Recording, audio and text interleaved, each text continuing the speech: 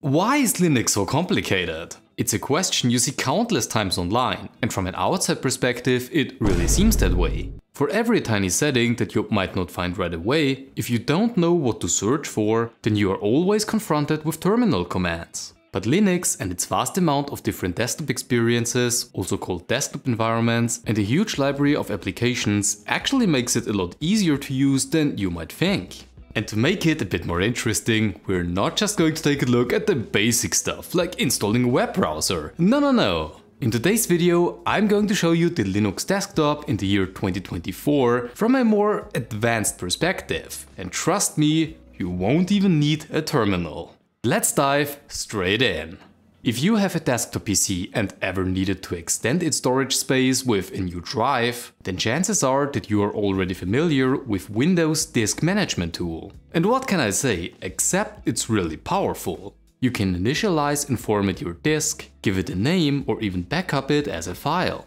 Now on Linux, adding a new disk to your system, adjusting its size, or accessing already existing ones without entering a password every single time can seem really hard, as you often just get some commands thrown in your face. Now the general rule of thumb on Linux is that if you want to find an application that solves a certain thing, look up the desktop environment of your system instead. It's usually in some system settings in the About section. This makes it a lot easier. For adding new disks to our system, instead of mounting them with Linux commands, we can simply use a graphical application provided by our desktop environment, and most ship with a similar app by default. In here we can format our drives, encrypt them, connect them at startup, and so on. Like with the Windows Disk Management, we can also resize the file system into separate partitions, extend them back to their origin, and we can also tune their performance with caches, which depending on what you use it for, can be really beneficial. Next up is of course something like the Task Manager.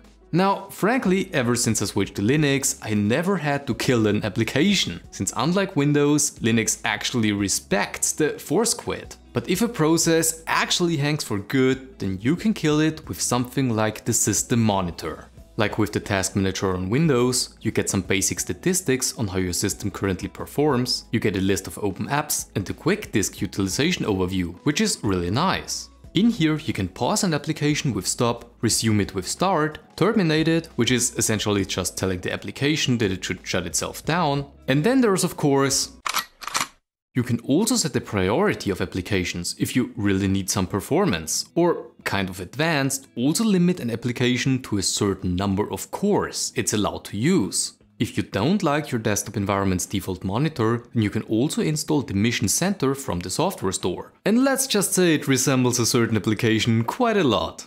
Flatseal. If you just recently switched over to Linux, then you might have already heard or read about Flatpaks. Flatpaks are simplified, sandboxed applications that run in their own environment. This makes them highly compatible across many different Linux distributions, as well as their different versions as well. One problem that this sandbox approach however has is that it often doesn't or simply can't allow for everything.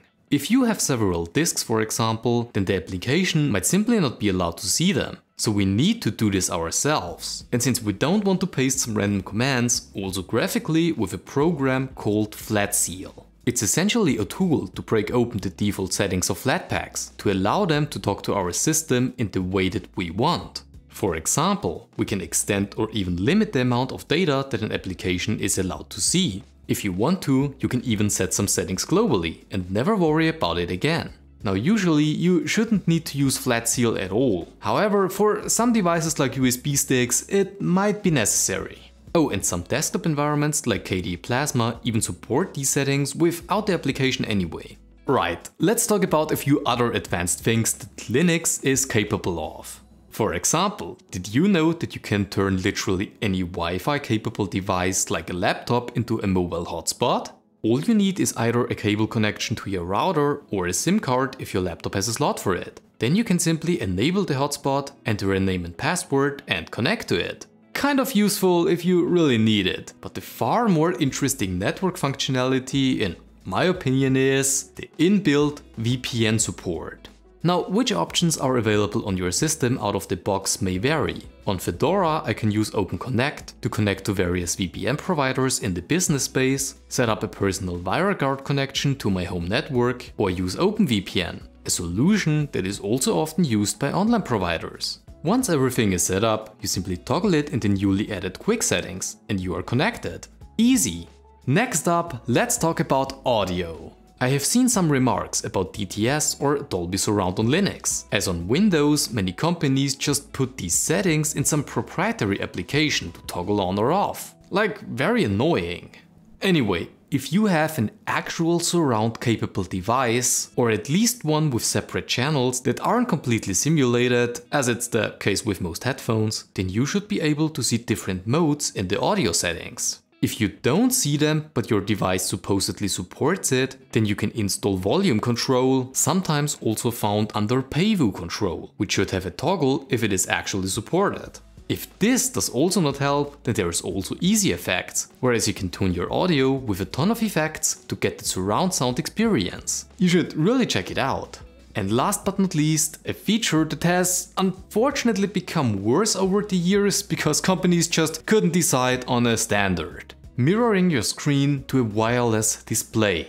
You know, like a Chromecast, Fire TV Stick or any Miracast capable device. My personal choice for this is the GNOME Network Displays app, which does exactly that. But like I said in the beginning, because all of these different vendors just couldn't decide on a proper standard, actual success might vary. But hey, that's more of a general technology problem.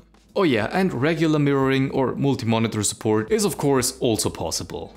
Alright, so those were just a couple of a bit more advanced tools that don't require a command line on Linux. The key takeaway here is that you shouldn't blatantly search for how to fix this or that on Linux, but rather your specific desktop environment or distribution.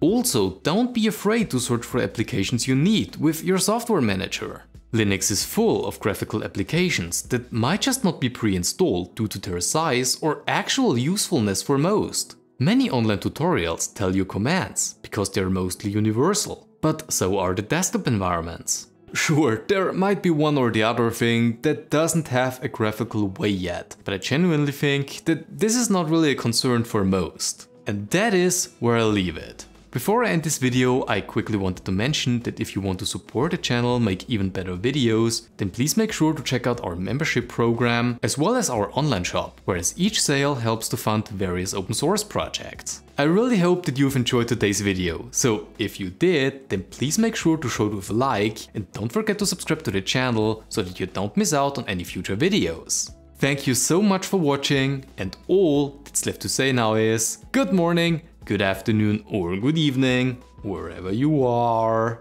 I'll see you around.